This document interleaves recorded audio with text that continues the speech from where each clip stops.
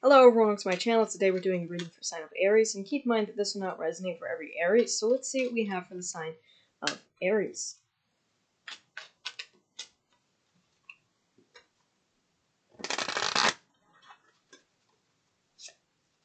Nine of Swords in reverse. You're getting out of stress, worries, anxieties.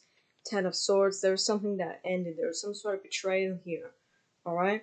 But in a way it kind of freed you, Aries, because it's like you don't have the weight of anxiety of whatever that situation was. Right?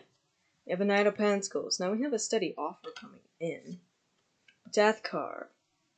We've released. Page of Cups. There's a surprise message coming in. Aries. The Tower. Four of Wands. There's a surprise message of someone wanting to commit to you. Can be a Scorpio, someone with a lot of Scorpio placements in their chart. The Fool. Look at this. They're leaping towards you like the Fool. Aries. Alright? So you have had one ending. And immediately after that ending, you have someone leaping right towards you. And I feel like this person could be a Scorpio.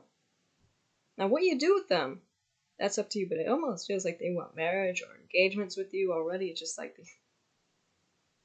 they're like the Fool. Look at this. They're like love-strucken by you here. They're like, oh, Aries. Anyways, whatever you do with them, that's up to you. So, that's all I have for you.